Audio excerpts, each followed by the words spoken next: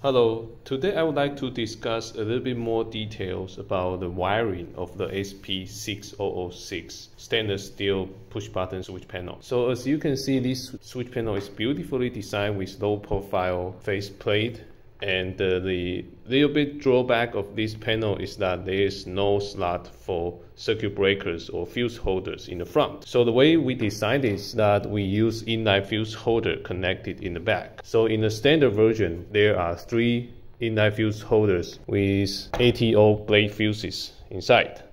So each of the inline fuse holder connect 2 switches separately.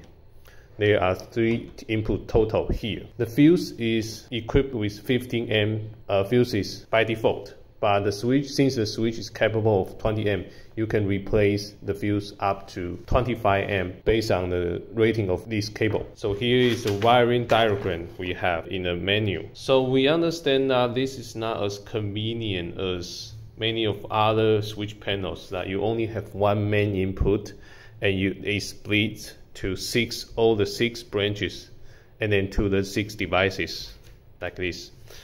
But this is kind of a trade-off that we can make based on this panel's low profile design. Alternatively, we can wire the switch panel by removing the circuit protection to an external fuse block like this. So the fuses are now installed on the external fuse block and with the main input over here, and then to the switch panel like this. So we would ship the switch panel with input cable separately 6 branches, and we can customize the cable length to fit the fuse blocks layout you have. And so this way we can connect all 6 branches to the fuse block.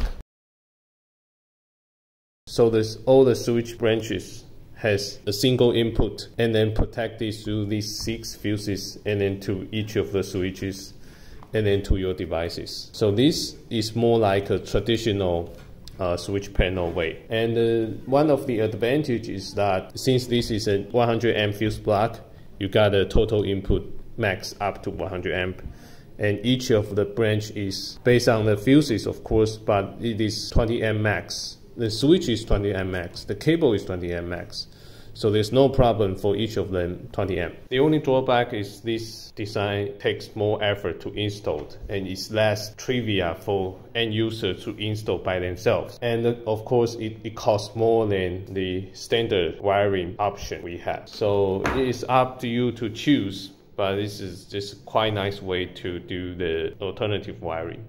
Thanks for watching, and let me know if you have questions.